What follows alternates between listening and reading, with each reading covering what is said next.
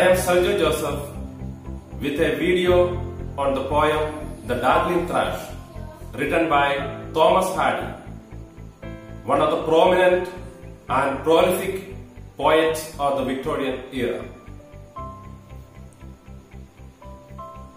When he wrote this poem, England was going through a difficult patch due to industrialization. A lot of changes had taken place in the field of politics, economy, and religious beliefs of the people, traditions and customs, and so on.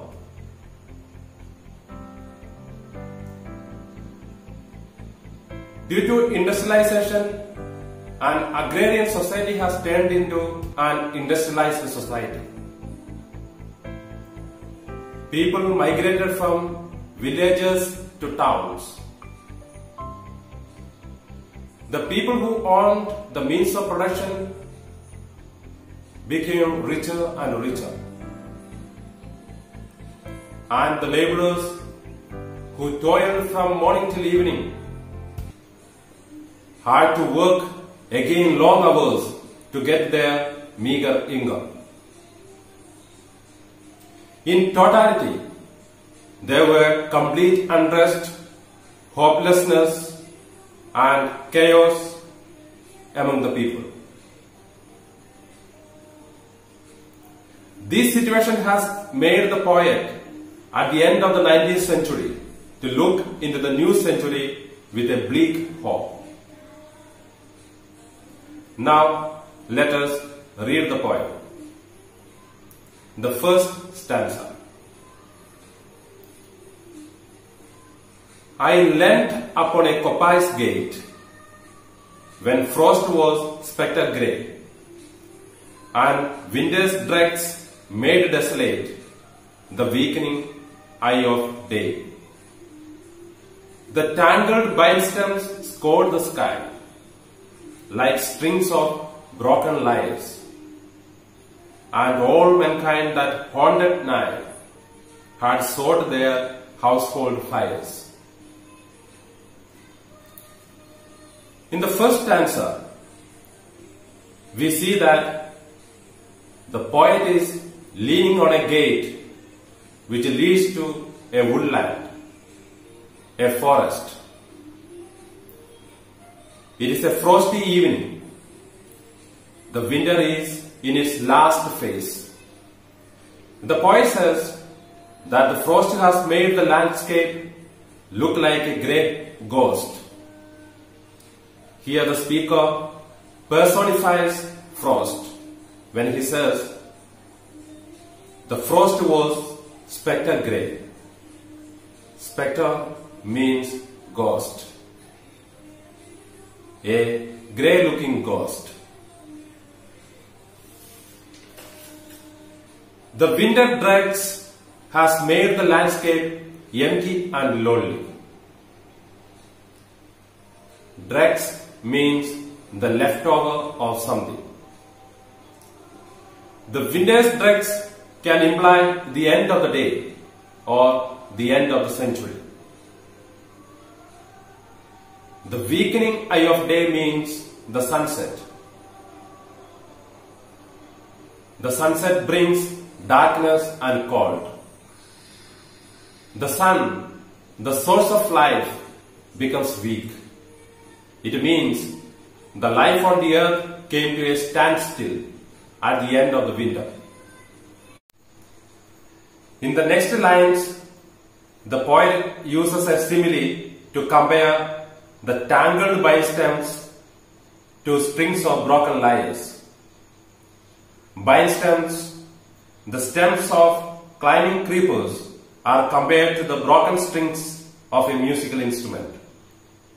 When the poet says that even the music has stopped, it suggests that there is no unity, joy and happiness, whereas pain, sorrow and sufferings have engulfed the lives of the people.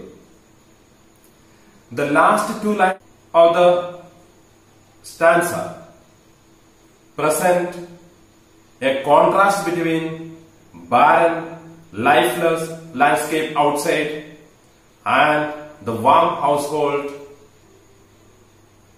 by their household fires. The speaker is outside, whereas others are comfortably inside. The world outside appears to be hopeless, lifeless, cold and frosty. Now let us go to the second stanza. The land's sharp features seem to be the century's corpse outlined. He stripped the cloudy canopy, the wind its death lament. The ancient pulse of germ and birth was shrunken hard and dry, and every spirit upon earth seemed fervorless as I. The second stanza of the poet uses a series of metaphors associated with death. He tried to describe the lifeless landscape with these metaphors. The frosty landscape appears to the speaker like the corpse of the 19th century outstretched. The land becomes the map of everything that has happened over the course of the century. The nature seems to mourn the passing of the century.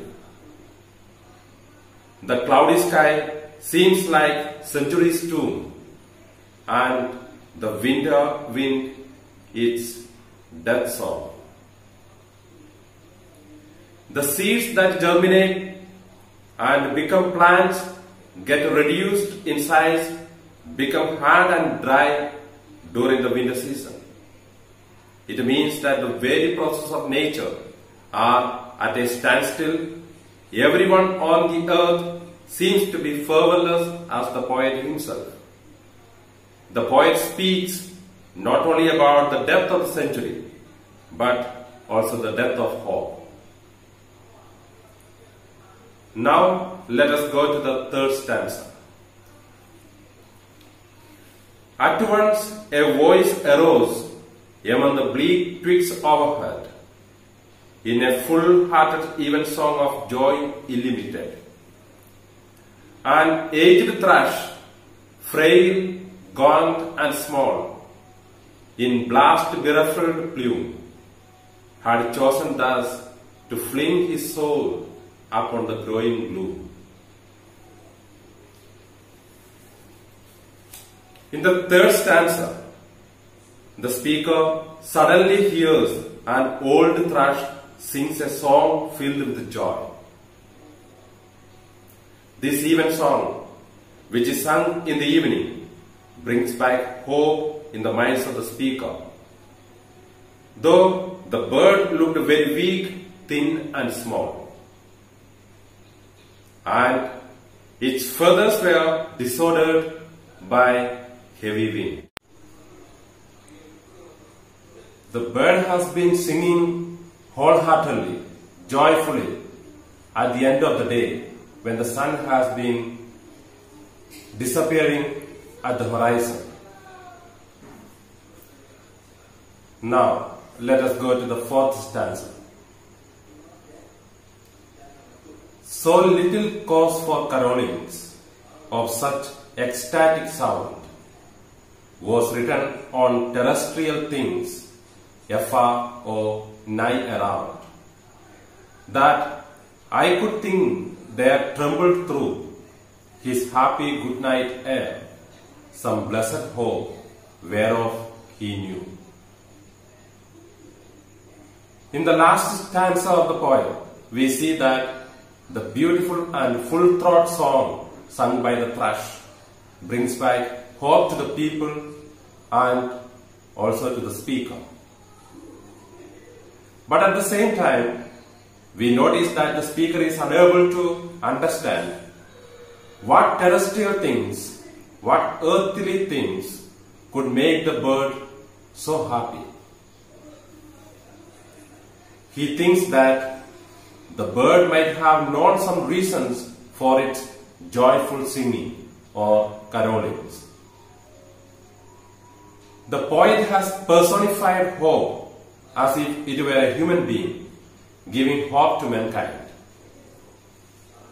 It can be an indirect reference to Jesus Christ, who has risen from the dead, bringing hope to mankind.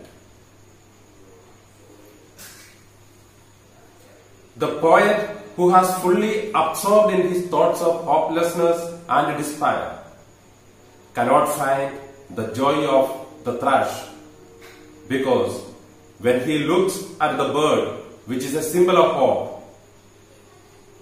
that is aged, fragile, thin and small, and above all, its feathers are disordered completely by the wind. So the poet thinks the corpse of the old century does not give way to the birth of the new one.